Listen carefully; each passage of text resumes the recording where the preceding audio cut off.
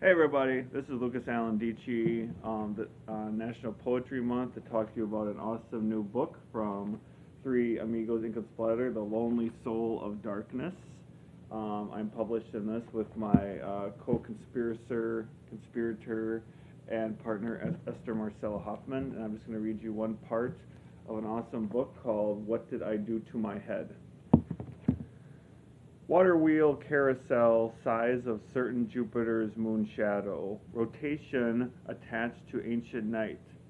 Sooth say the ancient night, for rust came early, from rounding dryer rotation cleaned and cleaved from the memories detached to hundreds of no-names in the hands of carousel cars, spinning cycles, crinkling wrongly, threads of arches and ankles unraveled, twisted free, octopus stretch and spines reaching slowly, forcing away from axis center, an unweaving DNA parting ways, length breath carousel, bright body eels, unwound electrical slender cords of sparklets and ebb as creeps into akimbo, free stand yoga reach to semiotic explosion, 848 people dead to their own virgin deaths, round, round reams.